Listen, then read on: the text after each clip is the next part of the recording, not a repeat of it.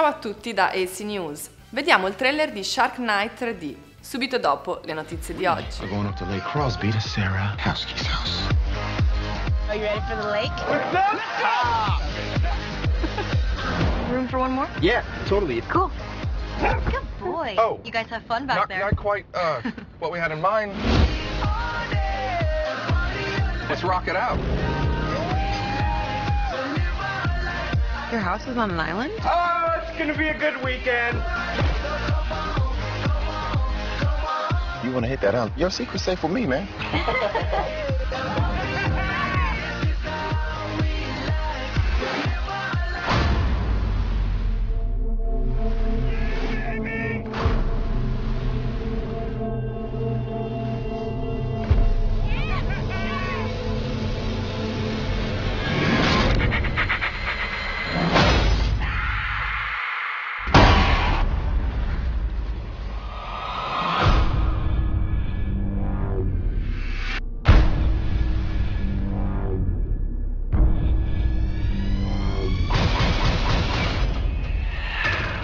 Do something! It's insane! This is a lake! It's a saltwater lake.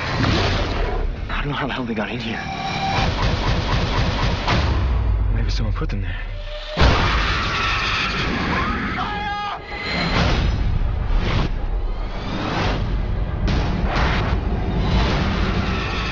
What is this, some kind of sick game?